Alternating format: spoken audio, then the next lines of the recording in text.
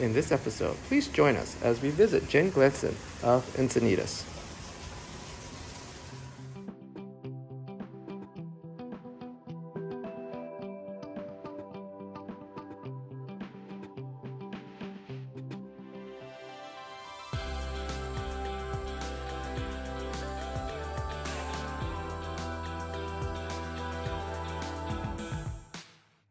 Come on in.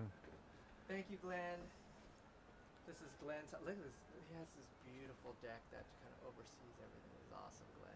Let's walk walking. This is a nice visit from Tom. Yeah, okay. We're going down the way I usually go. Be careful, Glenn. Yep. So Glenn had a knee replacement, so I would have had this video a little earlier, but we're here now.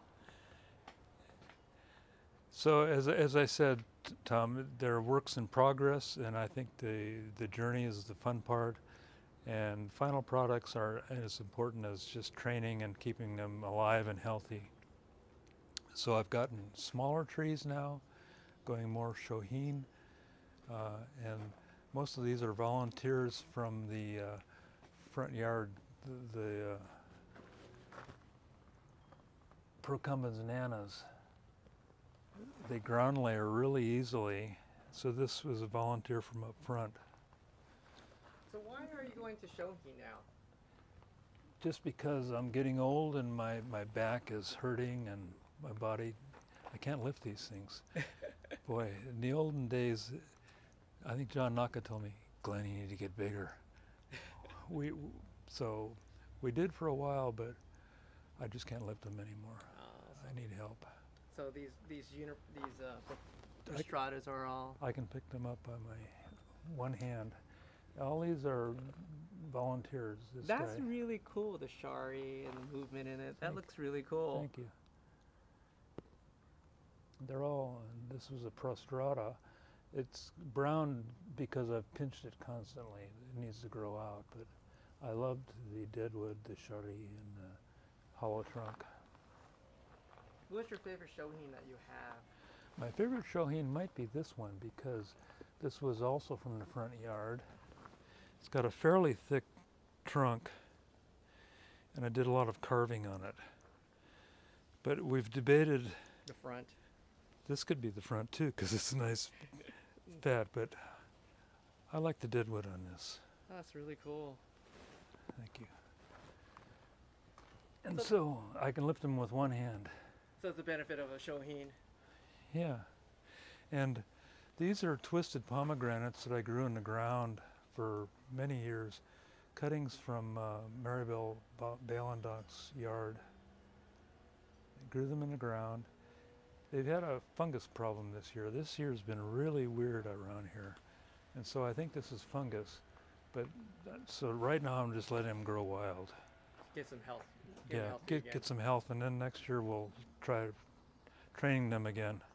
So Glenn, how did you get into bonsai? How did you get into this art form? Oh, my interest was when I was at USC School of Dentistry way back in the late 60s, 70s, early 70s.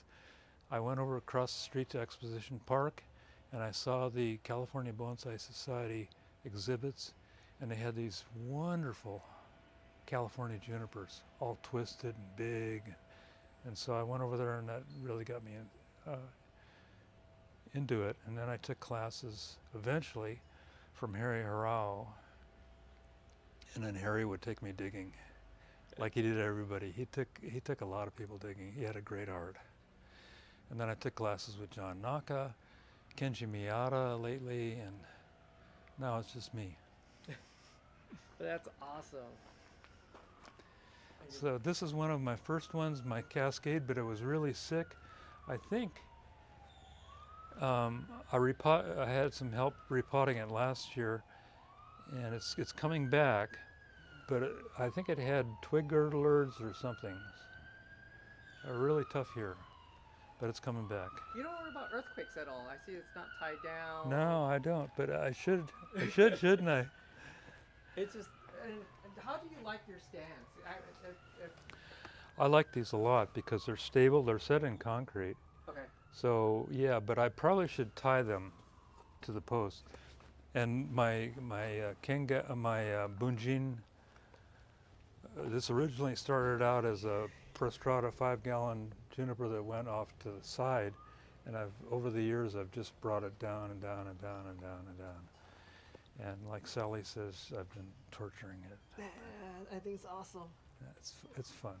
And then this one is a grafted shimpaku onto a San Jose juniper. Fred Miyahara did the grafting for me, grafted it in 4 spots. I chose 2, and this is the result over the years. But it needs attention. Prostrata, and this is a volunteer from the front yard. I think that volunteer is kind of cool. These procumbens nanas really do root easily ground layering themselves. And the foliage is really awesome looking. Thank you. Thank you. Eventually, you see the wind's really been blowing this way, so it's going to go off that way. Awesome. And my greenhouse is for the sick trees. And I use this. This was called a Taiwan wax leaf fig. I got a cutting from Bob Maeda up in Huntington Beach years ago, and this is the result. Last year I took the top off because it was getting too thick. What's it called one more time? It's Ficus taiwanensis crossed with, what's the small one, Microphylla.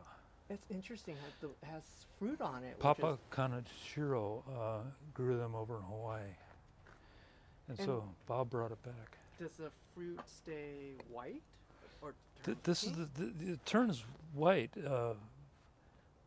This is the first year that it's had so much fruit on it. It's really different. I've never seen a ficus that actually has fruit on it. Usually, I need to take the wires off pretty soon because they really they cut in pretty quick. They cut into the ficus really fast. And then this is the Styracofolia or what are they, Nerofolia?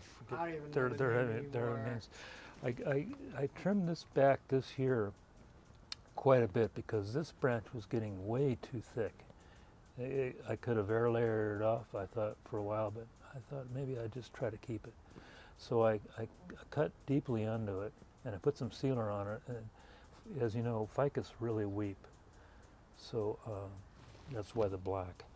But it's growing, it's coming back, and I'm going to let it grow wild.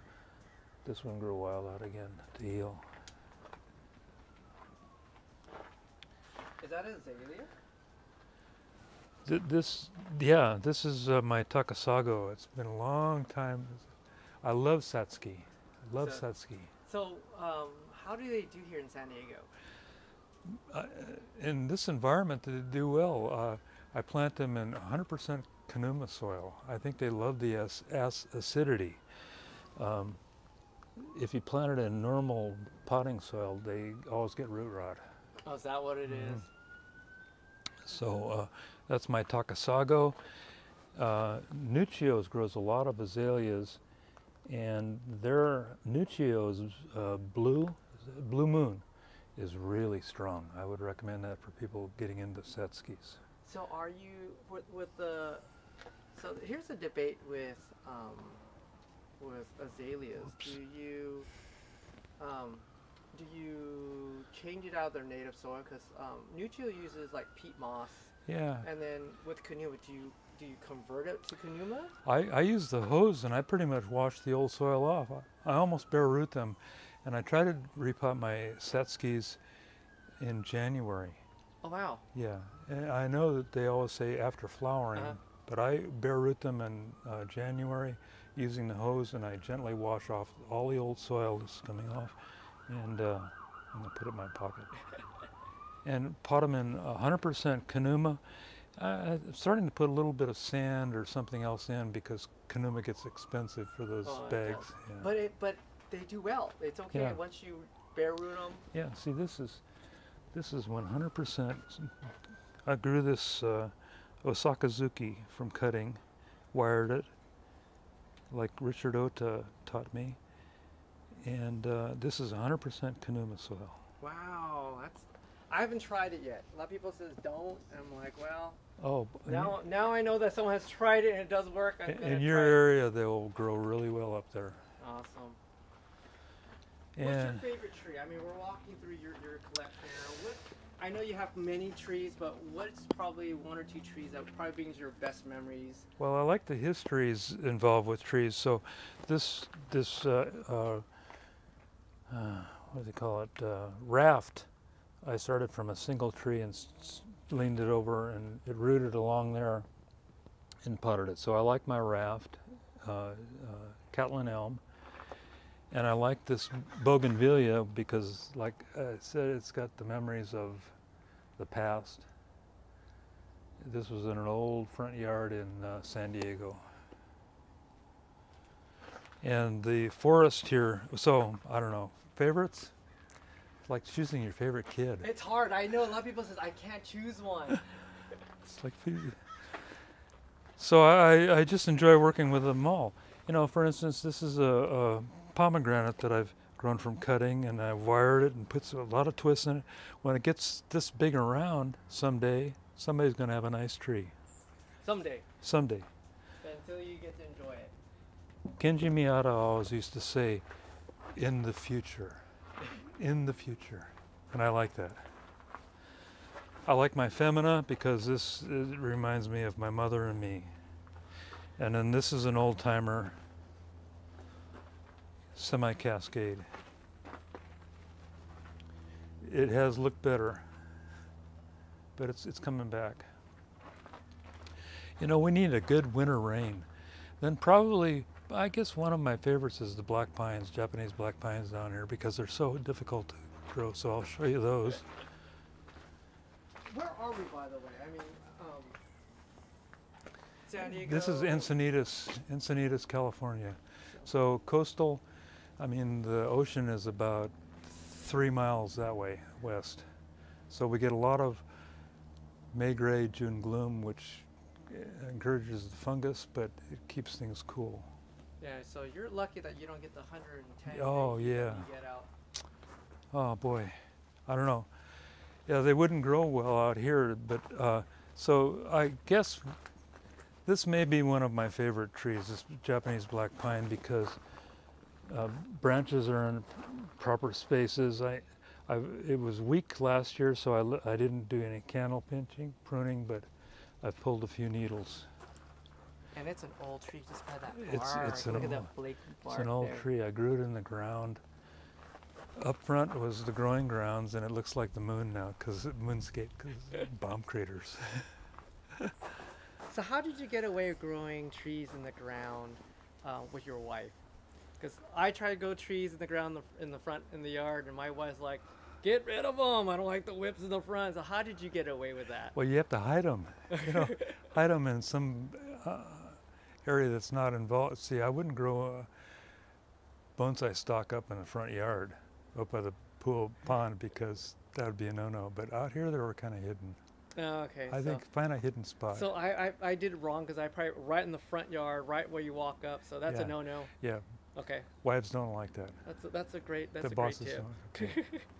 So that's probably one of my favorites. It needs attention. You got some beautiful trees. Look at this. Let's take a shot down the alleyway here.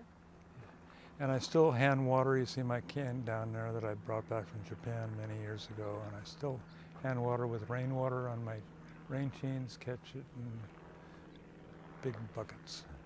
What's your favorite memory of Harry?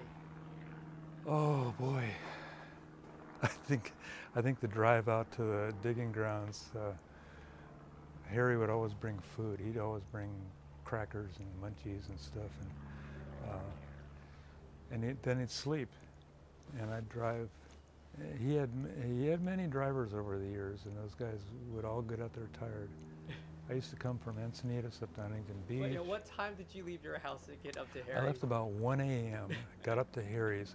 I remember one time I stopped along the freeway and poured myself a cup of coffee, and a highway patrolman stopped by and said, "What are you doing? Are you okay?" Yeah. Just need some coffee. So yeah, Harry was a kind man to a lot of different bonsai people. A lot of bonsai people owe Harry Hirao a debt of gratitude for getting them involved. Wonder if you had an opportunity to tell one advice to your younger self, if you can travel back in time to tell yourself an advice about bonsai, what would you tell yourself? I think the most important thing is don't kill so many. Keep them alive. I killed a lot of trees. I think we all Yeah. kill a lot of trees. I think I told you the story. John Naka had a student that said, "John, what's wrong with this tree? It doesn't look good. It's dead." And he said, "You killed it." So I think if I were to tell myself, I'd concentrate on keeping them healthy. If they don't look good, let them grow. Let them grow wild, and repot them in the proper time. Awesome. We're gonna go to the front in a minute so you can check that out with his wife, and then we'll be back. This is Glenn's house. Check this out. What a beautiful Japanese garden. Really inspirational here. Look at this. Look, watch. This is what he walks into every day. With a koi pond with a Japanese black pine. How can you not get more iconic than that, Glenn? Really? I am jealous. Really? I am jealous. And my helper over there is just, she's really feeding her fish. Let's go through the front really quick. This is beautiful, Glenn. We'll talk to Sally right as we All right. turn that corner there. An antique stone lantern that we got years ago. Those are hard to come by the way. I've been trying to look for one, and they are tough to come by now. They are, yeah. And we love the lava one that's out in the water. And last year, I bought this tsunume, a weeping ume over there. And it hasn't done real well, but I put it in bought it at Ted Schwartz's Oh, you bought sale. one. Oh, you bought one. Yeah, I bought one of those that was in 15 gallons and planted it there. Joni bought one and donated to the San Diego park, or the Yeah. White Animal Park, I heard. I can't wait to see it there. It should do well out there. Yeah. And of course you have this wonderful waterfall. All right, Sally, you're really the boss lady here. Tell them about your fish. Well, we have 10. Some of them were born in the pond. Let's see, these two were born in the pond, and that one was born in the pond. And this one right here was born in our pond. And we just got a few new ones to honor my parents who just died in the last few years. What's your favorite part about your garden here? It's beautiful. I have to admit, it's very beautiful. Well, we love the pond that comes into our house almost, and the fish who come to feed, and we can see them as we're drinking our coffee. And we have, every year we have 2 or 3 nests of the hummingbirds right here in this tree that Glenn takes care of. You can probably see some of the old nests. And it's just really fun watching them come in and pick up all the spiders and feed their babies. And Glenn loves to poke in their nest and see how they're doing. He won't leave them alone. But, Awesome. yeah, and then when it rains, see the nice chain that we have over there? The water comes pouring down there. So it's just a lot of fun to be so close to here. There's a hummingbird now wondering what you're doing, and it's in its pond. It's trying to take a bath over the waterfall. Yeah. Yeah, so Well, let's see if we can. Thank you for inviting me over. I am Yeah. jealous. Glenn, thank you for your time today. I Well, can't thank you guys enough. And this is a very beautiful garden. I hope you guys enjoy. People, if you like this video, like and subscribe, and we'll talk to you all later. You're welcome anytime, Tom. Yeah, bring your wife. Yeah. Awesome.